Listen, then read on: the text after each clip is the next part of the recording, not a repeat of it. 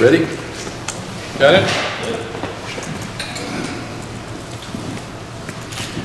Welcome everybody. It's really interesting that it's been 5 years since I stood here about this time and had some time to reflect on the last 5 years since the bowl game, and we've accomplished a lot, and I'm really proud of the staff and I'm proud of the coaches. And after one game, I should never be held accountable for what I say after a game, especially when we lose, because I'm mad and say stupid stuff. But after one game, I said 8 and 9's been pretty good around here, and it has. It's not our expectation. It's the expectation of a lot of places. But starting 9 and 1, we need to finish better. Starting 6 and 0 and 10th in the country, that's what we wanted. We need to finish better. So we've got to uncover every little stone and look at everything we're doing to try to figure out how we can get better and how we can finish stronger, because we're starting well, but we got to finish well, and that's key, and everything we're focused on now is doing that, and getting everybody aligned. We've had when you win 3 games one year and 2 games the next year, and then you win 7 the bowl game, everybody's on board. Then you go to the Orange Bowl and everybody's on board. And then you have a bad year, and some people jumped off, and then we've had the good starts and the bad finishes, and we haven't played well at the end of the year. So I thought about the Cowboys last night. They've won 12 games and they didn't finish well, so a lot of their fans are mad today. That's fair, and that's just part of what you live with, because I'm mad too with the way we're finishing. So Coach Royal made a statement when I first got to Texas. I said, "Coach, what do you have to do to win at Texas and win big?" Because we were 4 and 7 the year before we got there. And he said, "This place is like a box of BBs, and ours is too." And he said, "The BBs have been scattered." And he said, "Your job is to get the BBs back in the box and get everybody aligned and get everybody headed in the right direction." And that's what we've got to do right now. And you start looking at my 35 years as a head coach, there's been more changes the last 2 years than the first probably 45 years I coached. It's been unbelievable with transfer portal, tampering, NIL, the changes that have brought to college football. I mean, you couldn't have imagined 3 years ago these things actually happening and being put in place. We don't even talk about amateurism anymore. We're headed toward an NFL model, and we're in the NFL model right now without guidelines. So I look forward to the day that we have guidelines, and that we're more like the NFL, and that there's probably going to be a salary cap, and guys are going to get paid through universities at some point beyond their scholarships, and then they've got to figure out the tampering piece. So there's some things that are out there. The game's still great. The guys that play it are wonderful. They didn't ask for any of this. So when people get mad at players saying, "Oh, they just want money now," they didn't ask for this. We as adults are the ones that put this model forward. So that's not fair for the players. What we all do have to do, though, is understand that now one of the #1 things is NIL. It's real, it's here, it's something that we all have to embrace.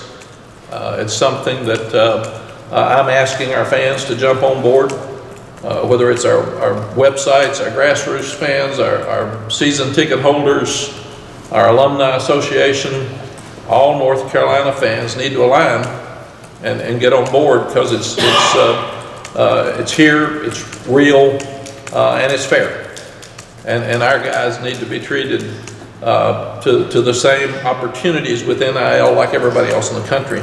This morning we started a Hold the Line Heels for Life membership campaign. And that's to ask everybody out there that's a North Carolina fan to step up and help us. Regardless of how small or how big, we need your help in NIL. Heels for Life's done a great job. They got us started, but it needs to get bigger and better fast. And that's what we've got to do moving forward. So the Hold the Line campaign is one that Heels for Life and the administration, everybody's talked about. We're asking every Tar Heel fan to secure a membership on the Heels for Life website, make a contribution. And that includes, as we said, Rams Club members, season ticket holders, because fans from all over the country, because every dollar does make a difference. And this opportunity for our fans is a vested interest in our program. It's a way for everybody to help and everybody to be involved. We've got to be more inclusive. We've got to be aligned, and we've got to be inclusive, and we've got to have a plan moving forward, and we've got to make that plan work, because this is modern day college football as we go through it. So, and without a strong collective, we can't compete like our fans want to, like our expectations are. We want to win more than that 8 or 9, then we've got to continue to do a great job through our NIL programs and opportunities for these kids, so we can get better players. It's just bottom line. The overall goal for 2024 is to have 5,000 members and raise $5 million plus, and that's something that we've got to start with today. And we're off to a good start, I was told from this morning. But we've got to have that in place by next season. And then you've got to continue to have it grow and make it sustainable. Because that's what we're hearing from our players on our team. Number one, you've got to be able to get players here. Number two, you've got to be able to retain your roster. Because people are coming after your players. They're actually calling them and offering them money to leave. So we've got to be able to have a program that they love it here. We got to have a program and such that they want to stay, and that's very, very important. So and I strongly believe that we can do this, and I strongly believe that it'll have a massive impact on UNC football and help us get past that 8 and 9 wins that we've kind of hit the wall with, because we've been there for years. And with the college football playoffs starting next year, it's a great time for us to take another major step and be a contender nationally, which is what we expected to do when we came back. And I know our fan base will react immediately, and I know they're going to respond and step up, because we've got great fans here, and that's what they do. And when our stadium's full, it's as powerful as any. And when we ask our fans to step up, they do. And we're asking you as fans today to step up and start being involved with NIL, with our collective, with Hills for Life, and make a difference in this program. We have 30 newcomers that are coming in. At one point, you couldn't have anybody come as a January admit. And then all of a sudden, you'd get 3 or 4. And that was always tough for them, because they didn't have many friends. They didn't have their class with them. Then last year we got 10 or 12. Then we got to 20, because it was 10 transfers and 10 of the high school guys. This year we've got 20 early enrollees. I'll go through them very quickly that are high school guys. Daniel Anderson will play Jack. Aiden Banfield will play offensive line. Khalil Conley will play defensive back. Zion Ferguson will play defensive back. They're all here. Running back Davion Goss will play, he'll play running back. Wide receiver Javarius, we call him Vari Green, is here. A lot of these guys came to bowl practice, like Vari and Aiden Banfield just came to the game. And some are here for the first time. Offensive lineman Desmond Jackson, tight end Timmy Lawson, who had a knee injury in the fall, will not participate in spring practice, but he'll be here to rehab and learn what to do. Mike Merdinger, quarterback. Janai, and it's Jani, so it's Janai. Norwood will play in the offensive line. Defensive back Jaden Patterson. Offensive line Andrew Rosinski, and he actually played center in the All-Star game. He never played center before, and he did really well. Wide receiver Jordan Shipp. Another jack position player Curtis Simpson. Wide receiver Alex Taylor. Defensive back Jalen Thompson. Tight end Ryan Ward. Defensive back Ty White. Linebacker Ashton Woods. Defensive back Malcolm Ziegler. And all of those guys are in class. They're in school. They'll be here for spring practice. And a lot of those guys got to practice 10 days with us in the bowl practice, which was really fun to watch them. And we actually kept the guys 15 minutes after bowl practice. They'd practice with us for the hour and a half, and then we'd keep them 15 minutes afterwards so they'd have extra work. There are 3 preferred walk-ons. Hayes Galloway's an offensive lineman, that's Lonnie's son. Offensive lineman Zach Gluckman, and quarterback DJ Mazzone. So those guys are here and in school and ready to go. And then we have 6 transfers at this point in school. Running back Darwin Barlow, transferred from USC. Offensive line from Georgia, Austin Blasky. Austin actually practiced with us in bowl practice. Defensive back Jakeem Harris from NC State. Tight end Jake Johnson from Texas A&M and his brother Max Johnson from Texas A&M. And then offensive lineman Howard Sampson, who is transferring in from North Texas. And Coach Clements actually coached him at North Texas, and really excited about him. He's about 6'8", 320 or something. He's a real presence in that offensive line. So those guys are all in school. They're doing well. So that's 3 preferred walk-ons and 6 transfers. And then unusual for us, but we have 1 junior college transfer, and his name is Tyran Stewart. He's a defensive back. He was from a really small high school in Mississippi, and his team wasn't very good. They didn't get a lot of coverage, so he actually went to junior college as a qualifier and had like a 3.4 grade point average. So he's transferring in, he's here, and he'll be ready to start spring practice soon. This is the highest ranked group of high school guys that we've ever signed academically. We're really, really proud of them. Just about all these guys are over a 3.0. So we're excited about this class, and it changes. When you think about there's 27, 28 of these guys that are new, that's a huge part of your 85. So it changes your team every year. And that's what's so different than in our past. You might bring in 25, now you're bringing in a lot more than that to look at it. We're still looking at offensive line in the portal, and we're still looking at defensive line in the portal. Adams County, what we got, Adam? You're 20, great for revision. 26, 27 transfers along with 3 preferred walk-ons. So you got 30 new guys that'll be here for spring practice, which is pretty amazing when you start looking at change. And then you'll have more come in June. I think there's 6 or 7 more maybe. Plus, as I said, we'd like to have another defensive lineman, another offensive lineman from the transfer portal.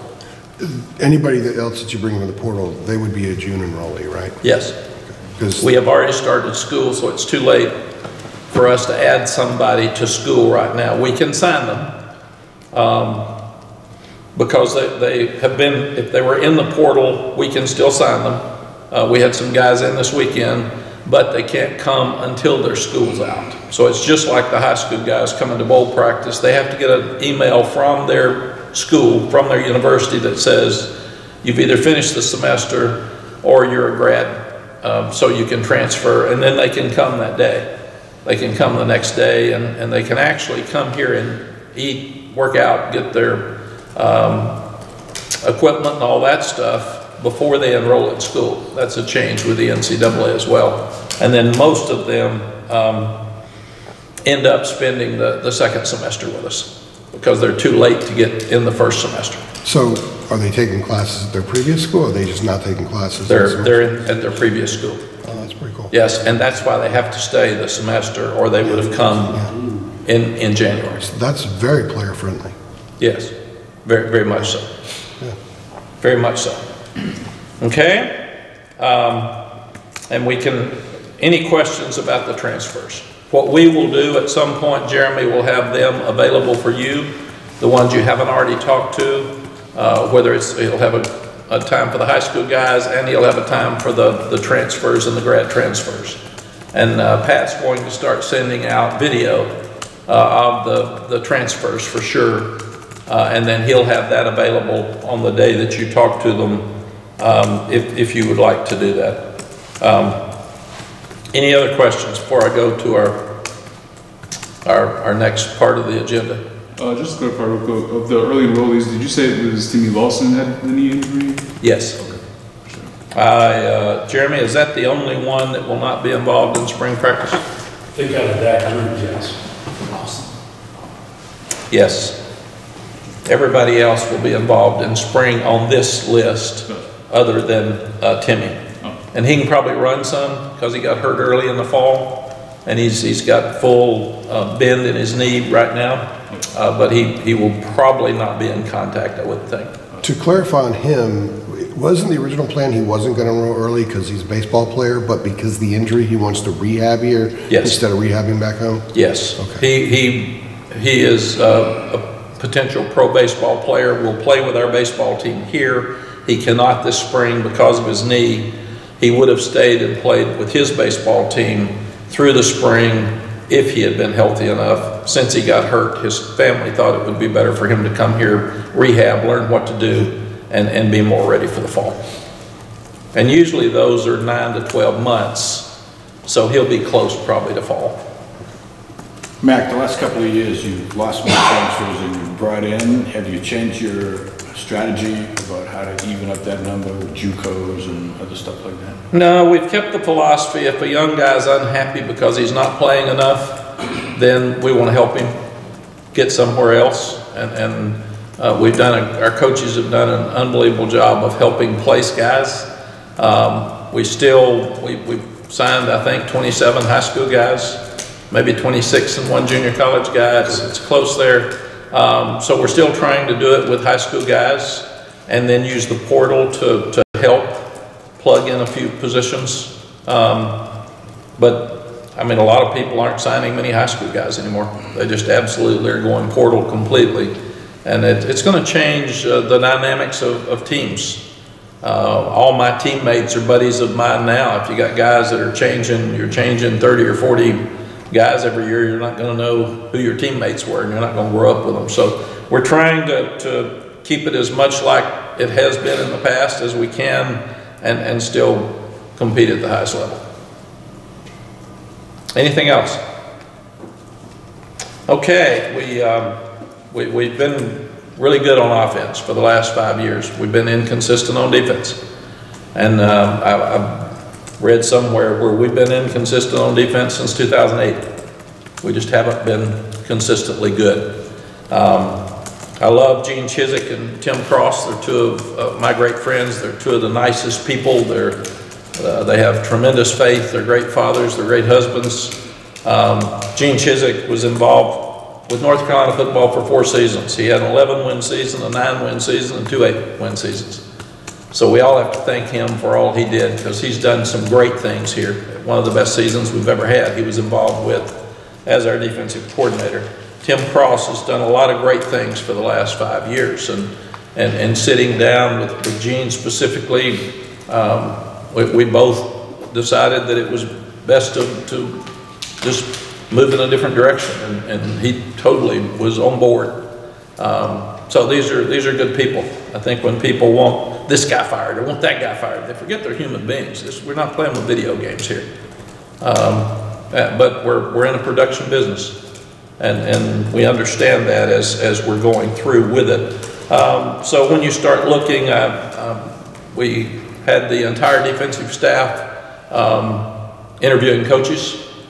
And when we started looking at what we wanted somebody that's going to be aggressive, somebody that's going to be simple, somebody that's going to create havoc, somebody that's going to force tackles for loss, somebody that's going to get sacks. We looked at probably 5 people that we interviewed. And the one that kept popping up to all of us was Jeff Collins. Experienced as a defensive coordinator at a lot of different places, but specifically did a great job at Mississippi State and at Florida. Been a head coach at Temple and Georgia Tech, so he gets it. A tremendous recruiter, very passionate. You start looking at what Jeff has done 27-year coaching veteran, 6 years as a head coach, 11 years as a defensive coordinator, top-notch recruiter, produced more than 36 NFL players. Why do you hire him? If you look at his record as a defensive coordinator, and it's as good as anybody in the country. And he's doing exactly what we want. He's fiery, he's got an aggressive style, and he attacks. And that's very, very important to us. We were so lucky that when Coach Chizik brought in Ted Monachino, that he couldn't coach on the field, but we were able to watch him all year and his relationship with the players. So then you've got a 33-year veteran, and he's coached at all levels, 16 years in the NFL, great track record with the defensive line and pass rushers, Terrell Suggs, Khalil Mack, Elvis Dummerville, C.J. Mosley. He's coached Ray Lewis, won a Super Bowl, defensive coordinator in the NFL. We're so lucky to have both of these guys. But with Ted, he was familiar with our team. His family's familiar with our team. The players all know him, and they're very, very excited about him moving forward. And he was involved with a lot of the recruiting in the transition period. So very excited about both of these guys leading our defense moving forward. Any questions before I get them up here? You mentioned attacking a lot with Coach Collins. How much of that is just, you just need to have a change of personality, persona, approach, culture on defense? I think when you don't want to go back and talk about what wasn't good. That's not fair. Those guys aren't here to defend themselves. But what you want to do is talk about what you'd like to do moving forward. And I've coached against Jeff. I know what he does, and I know he makes it very, very difficult for offensive football. And it was interesting. We had 6 hours with him on Zoom 2 different times. The entire staff, and like Ted, for instance, was sitting there in the first 10 minutes.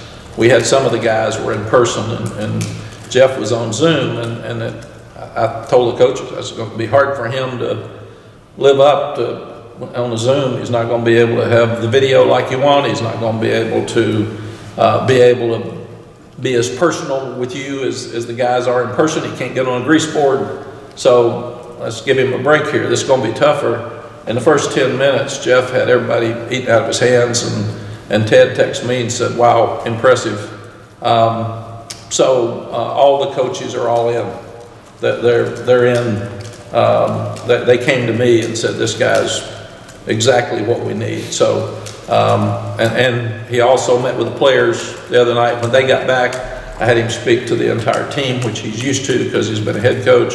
But then he stayed with the defense, and they were bouncing off the walls coming out. So his energy is so good, his confidence is good. But like Ted, you just look at where they've been.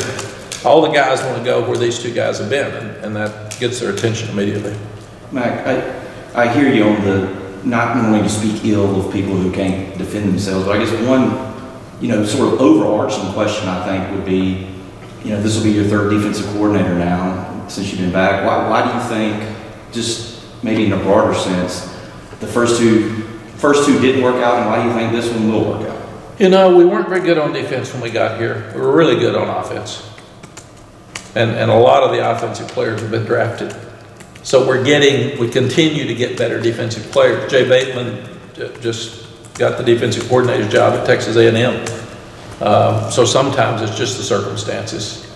And these jobs are hard now. You start looking at, I think there were 37 defensive coordinators fired this year. Hard to play defense. Hard to play defense. I'm sitting there interviewing some defensive coordinators are giving up more points than we did. And they're highly recommended. We would have all loved them, I think. Dang. They didn't stop anybody. So it's hard. Defense is hard. All the rules have made it for the offense. And it's harder to play safety. It's harder to play corner. They spread you out so much. It's harder with tempo because they go so fast. It's harder to get calls in. So there's a lot of stuff right now that's hard for defenses, and that's why I wanted a lot of experience. And Jeff spent the last year and a half doing nothing but sitting in his man cave studying football. He said his wife's wearing him out with what are you doing down there? And he's looking at, and the other thing that was very impressive with Jeff is he broke down all of our games. Right, saw that. And he, when he was on the Zoom, he was saying, here in the bowl game, he said, I'm not being critical of anybody, but this, 17 looked good, he did this right, and 23 did this right, but 21, Caleb Koss came on a blitz in the end zone, and he said, that's a sack fumble and maybe a touchdown or a safety, but you come at the wrong angle, and he gets out and makes a 16-yard run, gets first down, at least points at the other end, so it's a 14-point swing. So that showed us that he cared about us. He knew all the coaches by name. He was calling the players by name and going through what he thought we did well and what we struggled with during the season. And all of us were sitting there saying, yeah, you're exactly right. So it wasn't a he said, she said, be critical of. It was those are things we got to get fixed. Was a nice additive the fact that you guys recruit Atlanta very hard and he's very well connected down there? Yes, and our players, he recruited a lot of our players. So, and Nate McCullum was all over it. He was his #1 guy as he was pushing forward to it. So, but Jeff turned down about 8 defense coordinator's job over the year he laid out. A year and a half, and he's already had 2 calls since he's been here to try to get him to leave. So he's obviously one of the best out there to do it. And I'm even more excited about him after being around him for 2 or 3 weeks than I was before. And if you had told any of us a year ago that we could get Ted Monachino and Jeff Collins on the same staff with our defense, everybody called us a liar. So we're really, really lucky to have both of them, and I'm so excited about getting our defense turned around. Mack, with Ted, obviously you did mention that you saw him all last year, built relationships with the players, things like that. When the defensive line position opened up, when did it kind of click that, you know, you would want to kind of keep it in-house with Ted rather than, you know, bring, I don't know if that's the right way to say it, but, you know, why what kind of went into the decision to just kind of keep it in-house? Very honestly, Ted's got so many opportunities to go back to the NFL, I didn't know whether he would stay or not. And he's such a good person, and he loves these kids, and he knows how close we are. That's the thing that all of our fans and our coaches, I'm so excited because we're so close. We gotta take another step. And we haven't for 2 years, and we've been close to that for 2 years. But these 2 guys help you take that step. And I'm so pumped about both of them. The fact that Ted would say, I love these kids, I know how close we are, I want to be a difference maker, excites me, because he doesn't have to be. And I didn't make a decision based on Ted. That would be totally unfair, because I didn't think he'd be here. And then after we made our decision and sat down with Ted, he said, sure, I'll do this. And I thought, really? So I'm excited. Right, Matt. You thought it'd be a one year deal. Absolutely, without question. I asked you about Clyde in November. Didn't ask about Ted because you didn't think he was coming back. No, me neither. Me neither. Never even thought about it. So that's why I'm so excited. Clyde's still around? Yes. Clyde actually coached Brad Johnson at Tampa Bay. Yeah. So that's one of the reasons I think that the Johnsons came. Another reason is we're all good friends with Mark Richt, and they trust our program and our culture and what we're doing moving forward. But Clyde's excited about what he can do to help Max and Jake moving forward. I'm really hoping in February that the NCAA will allow the analysts and QCs to coach, and it just makes so much sense, and that would help Clyde, because he could actually be on the field coaching and let Chip move around a little bit more. So that would help us too. Is it a waste of energy to be optimistic about that? I'm sorry? Is it a waste of energy to be optimistic about that? I'm afraid so. I'm not hearing much about it, and I thought we would. I thought it was a no-brainer. We thought we were going to have it last February, and it's not. There's so much talk about NIL and what we've got to do. I think it's kind of gone underground a little bit. It should make it easier, actually. It'd make it a whole lot easier. I just want to go back to something you said at the beginning. You talked about reflecting on your 5 years here. we just saw Nick Saban retire, but to me it sounds like you kind of have like a plan for the future here with that, your NIL plan and you're hiring new coaches. I mean, what does the future look like for you here? I think Jim Harbaugh handles you guys better than anybody. He said, "I'm glad I got a future." And that's all he said, and everybody lets it go. So I can't figure that out. But I'm excited about spring practice. I'm excited about these two guys coming in. The players are all pumped. Again, we're so close. We're talking about an empty stadium and 2 wins 5 years ago. And now we're talking about griping at 8 and 9 and an Orange Bowl and a Coastal Championship. So we're close, man. We just got to take another step, and it's my job to figure out what that means. And I've got to have the fans to get totally on board, get aligned, help us with NIL so that doesn't get us kicked back. Our recruiting hadn't been as good the last 2 years since NIL came in. We need to be as good at NIL as anybody in the country. And we've got fans that can do that, but we've got to be passionate about it. And that's just something we're asking. Buy the season tickets, get in those seats. We're so close. We're closer than we've ever been. Let's take another step, but we got to do it together. We've got to do it. The administration is on board. Hills for Life's on board. Our coaches are all on board. Now we got to get our fans to be totally on board. Mack, one of the criticisms that people keep using the last couple of years at the end of the year, and it's sort of a catch-all word, but culture. Like, I mean, do you think there's some sort of a culture issue that has affected you guys here? I don't know if that's the word soft, that's come up before. Yeah. Like, what is your response when you hear people say, their culture's not right? I think they aren't involved in our program. They don't see it day to day, and they don't know what they're talking about. I'm like them. I'm looking for every little thing too. I just don't make up words. I got to find facts, and that's what I'm doing. Every little thing. That's what Jeff's here for. That's what Ted's here for. We're looking at our off-season program. We're looking at everything in nutrition.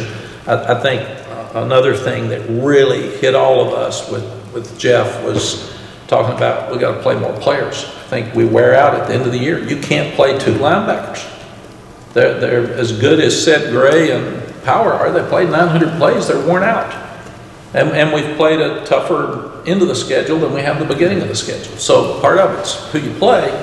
But I do think we need to play. We didn't play many corners, but we had people hurt. We had people out. 2 years ago, we got all the defensive linemen hurt, so that was tougher. But we are going to be simpler on defense, and we're going to play a lot of players. And those were 2 things that just jumped out at us with Jeff that we talk about every day in staff meetings. We haven't done a very good job of, but when he started talking, I said, yes, yes, yes. I like all of that. So, but Brian Hess does a great job. He's got a tremendous staff. Those guys work really, really hard. We're going to go back and do more of the county fair grass drills that we were doing the first 2 years we were here. Then we got away from some in COVID because they left. So we're going to go back and change up our off-season program some. We're going to move spring practice back another week so we can have more time for the off-season program. But we are looking at every little thing, and we're grading every little thing to make sure that whatever it is that we're missing at the end of the year, we're going to take care of it and make sure that we don't do it again. But it's not culture. No, I don't know what, I'd like for somebody to define culture that's not in a football program. It's an easy word to say, and it'd be really hard to define. I know what it is, but I don't think the ones that are questioning it probably do. From the first, I think, year that NIL came in, you were talking about recruiting guys, telling them what your NIL program is, and they kept saying, how much money do I get? How much money do I get? And you can do everything that you want. I know, being a Carolina guy myself, and knowing you for so long, I know you're not going to cross the line, but doesn't it have to change on the other side too, in terms of what's being done that is obviously not the way it's supposed to be done? Yes, there's a lot of changes that may need to come. We're going to go by the rules. But that's why we need all Carolina guys like you to jump up and start donating to NIL. I'm going to check that this afternoon, see what you've thrown in there, because I know it's a big check. Yeah, but my point is that. He changed the subject, didn't he? That was good. I'm in. 5,000, whatever million you want. I mean, it's not, the way it's applied is not the same because people are offering money. Yeah, let me explain. I'll try to explain this quickly because I know when Jeremy stands, that means get down, Mack. You've been up there too long. No, if you're recruiting the right players and they know that there's going to be opportunities after they get here, then they're still going to come legally, the ones we want. But if they aren't going to be in a position where NIL takes proper care of them after they get here, then they're not going to come. And that's what you deal with. The other thing is you've got to have your locker room where it's fair, because they all talk. You tell them not to talk, every one of them talk. And some of them don't even tell the truth. They say it's a number, it's not. So I want transparency with NIL. I'd love for everybody that gets a penny to have it public, so we all know exactly what it is. I do want something to be done with the tampering, because it's a mess, and now that agents are involved, it's going to be hard to catch anybody. But it's real, and it's there, and it's happening. But you can't pay a guy in the transfer portal if you're not paying your guys in the locker room. So what we've got to do is have a process in place like the NFL, where a starter makes so much money and a backup would make this much, and this position might make more than that. Everybody would understand that Drake would make more than some of our other players because of who he is. They understand that. But if some other school's making 3 times as much as your guys, and they all know that because they all talk, then they're not going to come. And that's what we've got to do. We've got to make sure that our guys on campus are being taken care of with NIL opportunities at the highest level, and then players will still come.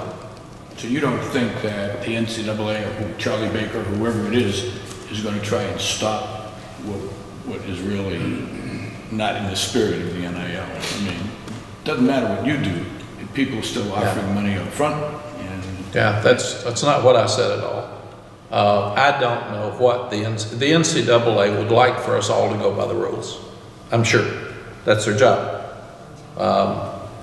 What they can do about it, I don't know. A lot of smart people have a lot of work to do to get this thing straightened out, because it is a mess. There's a lot of great things for NIL. And like I said, it's not the kids' fault. And there's a lot of great things. It's helping kids that need the money, helping kids learn to do charity, helping kids learn to pay taxes. There's a lot of positive things, helping Tylee with his to offset the cost with some of his cancer treatments. They're just all these kids that are trying to help table with charity with underprivileged kids in Orange County to eat. Habitat of Humanities. There's so many things that are better because of NIL. We just need to get some guidelines. And that's what you're saying, Art. And right now, people say, I even have people around me say, well, there are no rules. No, there's rules. We just got to figure out how to make sure that if someone's not going by those rules, then we can find them. And rules are going to be broken as long as there aren't consequences. There have to be consequences, and you have to be able to catch somebody. When they start firing coaches, then they're going to quit cheating. Until they do that, it's going to be hard to corral. Anything else? All right. When you've got a nickname, that means that you've done something pretty good. I present to you the Minister of Mayhem. So come on, Jeffrey.